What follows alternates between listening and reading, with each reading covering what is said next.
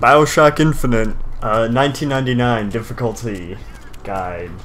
So this is Finkton Docs, and we are doing commentary again. Yeah, and I'm here too. Sorry, it's been a while. The last video, there was no commentary because Caleb couldn't make it, so I just uploaded. It's been like a month. I just had to get him uploaded for everyone could see him. So, right here we took an airship to, or no, we took a ride to get to the airship, but yeah, there's a lot of things you haven't seen. Yeah, in this I game. haven't.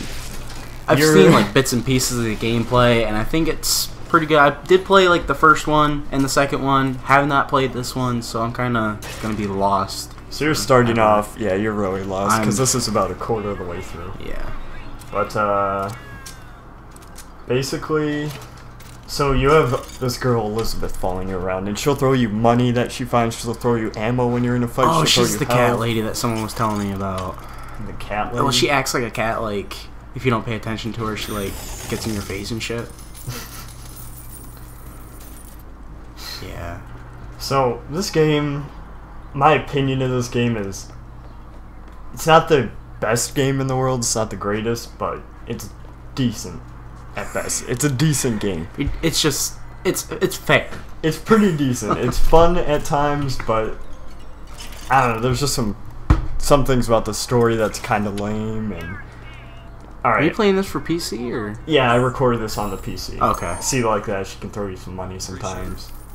But every choice I've made so far in this game, every choice I've made so far in this game is the opposite of whatever choice I made my first playthrough. Okay. So, except for the first choice, and that's one where you have to throw a basketball at a Negro couple, like a white guy who proposed to a black lady. Yeah. But I chose to throw it at the announcer every time because he's a dickhead. Because this game takes place in the 1920s, so you know racism is huge. And I don't know, I just couldn't throw it at the couple. Plus, they give you an upgrade. Can't pass up an upgrade. Exactly. So, where are you now? Like, well, I guess you're in an elevator.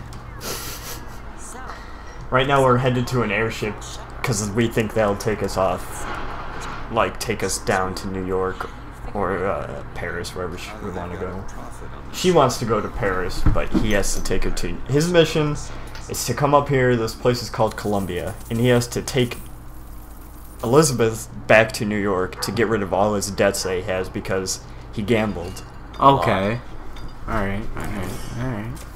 Oh, that's right. I heard a lot of bad things about salts and shit. Like, it's kind of an annoying... Yeah, so your special power-ups that you shoot out of your hand are called vigors. And the first vigor you get, Booker has like no reaction to these things. He just kind of got the first vigor, drank it, and then he's like, oh, I guess I got powers now, and he doesn't question anything about it. He's like, oh, well, I don't really care how this works at all. I guess I'm going to use this whenever I want. Seems legit.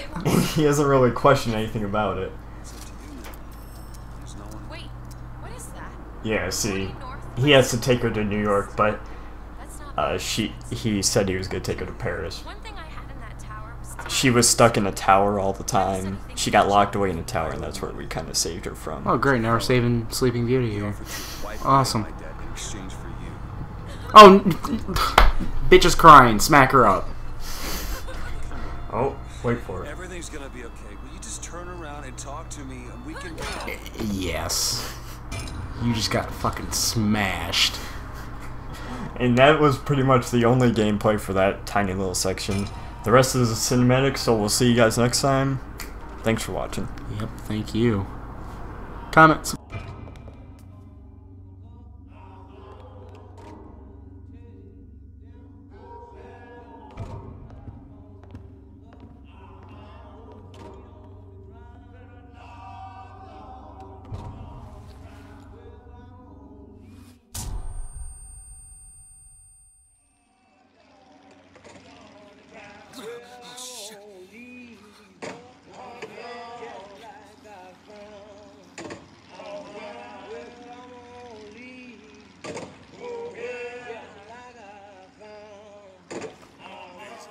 said did the trick. This one's awake. So you're this false shepherd we've been hearing so much about. Caused a mess of trouble at the raffle. You Fitzroy? Nothing but. I got no quarrel with you or your Vox Populi. This is my airship you're hanging me out of, and I got perilous need of it. Really? Cause it sure look like old Comstock's airship to Listen, me. I ain't looking for a fight. There's already a fight, DeWitt.